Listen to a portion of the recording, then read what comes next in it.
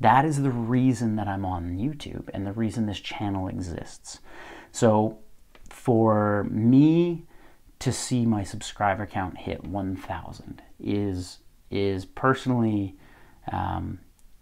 it's a little overwhelming.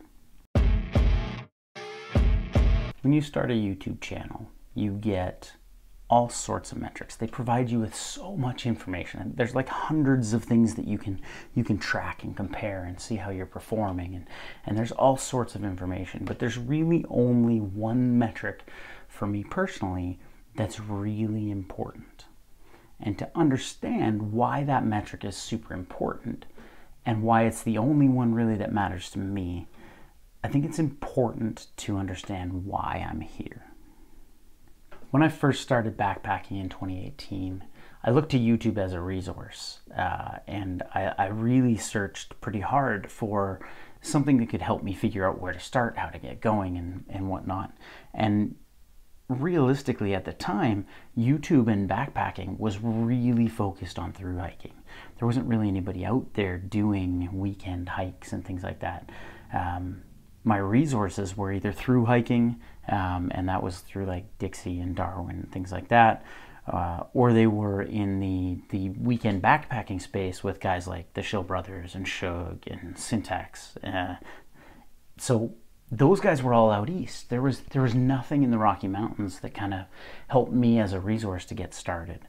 And guys like Justin and Maddie and Kane were just getting started. They didn't, you couldn't even find them on a search. Like their first videos were being published at that time.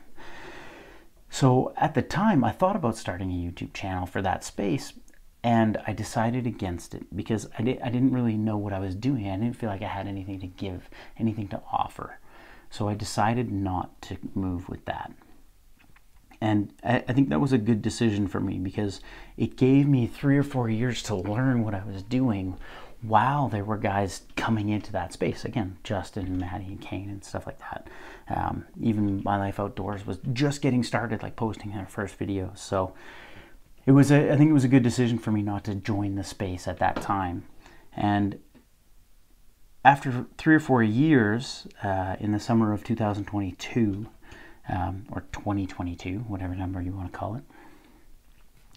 After 3 or 4 years of figuring it out, trying new things, learning on my own, going with friends and bringing people with me and doing a whole bunch of stuff that way, I kind of learned to make myself sufficient for weekend trips and things like that. And at that time, Maddie Outdoors had a subscribers trip. It was pretty cool. I think it was July of 2022, and he put out this thing, said, hey everybody, we're gonna have a subscribers trip, email me, then we'll get the location sorted out and all this stuff. And it turned out that there were fires in the area and we had to change the location last minute, which meant there was a much smaller group that I'd actually ended up attending than he had originally thought, which for me worked out really well because I was picking his brain and we got a chance to chat and kind of connect. And coming out of that, he encouraged me to just start. Like, what's the worst that can happen on a YouTube channel, right? You could fail and nobody could watch it, and that's the worst that could happen. So I did it. That fall, I put out 2 videos. They were both just trips I was doing, one-night trips, common places. No real goal, no real intention. I think both those videos still to this day have a combined total of like 600 views. Like there's nothing about them that's special or unique, because they had no intention, no purpose. And I spent that winter, coming into 2023, really evaluating if I was gonna do a YouTube channel, what would it be for? Why would it exist? And I pared it down to really making it the resource that I wish existed for me when I started backpacking. I wanted to give people 3 real core things. The first was to know what to do, right? Some of the basic fundamentals of what backpacking is, what the equipment looks like, what things you need to know in order to get out there safely and responsibly. So that's with skills, with knowledge, with equipment, that kind of thing. The second thing was to know how to make yourself safer, to make yourself more to make your trips more enjoyable, things like that, where you could get an idea of things you could do while you're out there that would change your experience in some way and make it more unique to you and make it more enjoyable for yourself. And the last thing I wanted to do specifically, and this really tailors my audience down intentionally to Southern Alberta, was to give people who were not sure where to go an idea of where they could go and what to expect when they got there. So kind of like the lay of the land, how the trail looks, what to expect for water, what to expect for kind of the landscape and the effort level that you'll have to put out.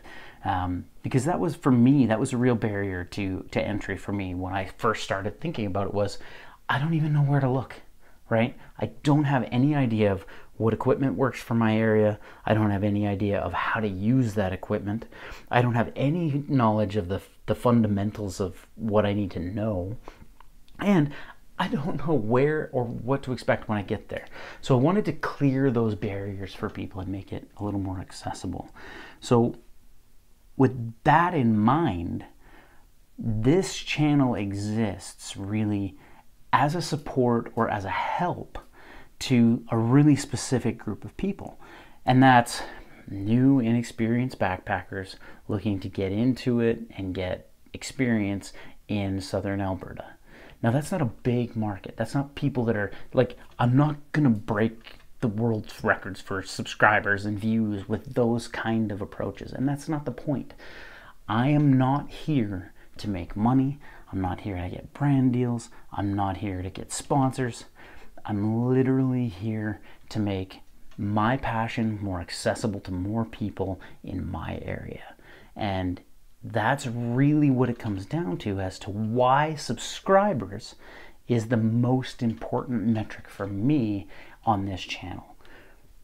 The subscriber for me, so you as a subscriber for me, represent some sort of validation that I'm being helpful. There's no other feedback mechanism that exists in all the metrics or in all the numbers that YouTube gives you that says, I am reaching my goal of helping people get into this. The subscriber count and the ability for people to leave comments and the feedback that I get from you guys really is the only reason I'm here. I am specifically here to be helpful and to get you out backpacking. So when I get comments from people like, hey, I went to that trail and I took my grandkids there, or I went there and it was my first backpacking trip. Thank you for letting me know about that trail. Or I got an email or a Facebook message from someone just the other day saying, hey, I'm looking at these two trails. My kids are this age. I'm looking to start backpacking with them and I don't know what to do. Do you have any recommendations? Those are the reasons that I do this, right? That is the reason that I'm on YouTube and the reason this channel exists. So for me to see my subscriber count hit 1,000 is personally, it's a little overwhelming. I'm sort of aware of the fact that that means that I have been helpful in some way or another to at least 1,000 people. And if I can continue to be helpful to any number more, yeah, I think it's an incredibly powerful thing. So if you are one of the subscribers that have jumped in here and become a part of this channel, thank you so much for being here. I've enjoyed our interaction so far. I'm looking forward to more, and hopefully setting up some times to actually meet and get people out in person and do some things like that. If you're not a subscriber, and if the reasons I exist here don't speak to you, then please don't subscribe. It's not valuable to you.